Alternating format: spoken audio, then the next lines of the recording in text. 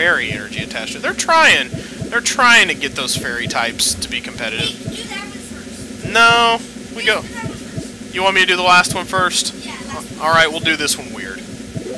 It's a break card, so I feel good about, it's Lugia break. That's a good one. So I feel good about this reverse holo card here. It's another Tyranitar. I told you. Alright. A normal Tyranitar, not even reverse holo. Now you're gonna listen to me sometimes? Alright, fine, fine. So, yeah, nice. Okay, another break card. See, every time Jonathan gets involved, our luck goes just through the roof. He's been out of the room for a while. So I blame our terrible pulls on.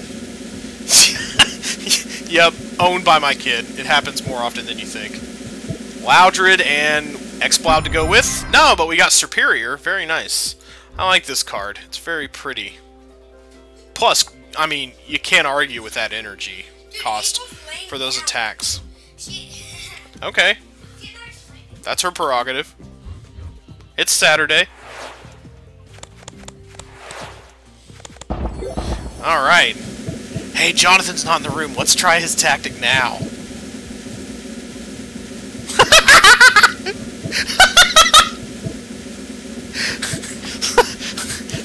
Maybe I can manipulate the game into giving me a ton of Lugia breaks. I don't think I have any regular Lugias, though, weirdly enough. And there's the other Lucario. An extremely vanilla fighting type one. Oh, that's too funny. I'm gonna try that. Okay, well now I have a new superstition. Every time I get 2 cards, every time I get 2 rares, do the end one first. Reverse Holo Dome Fossil.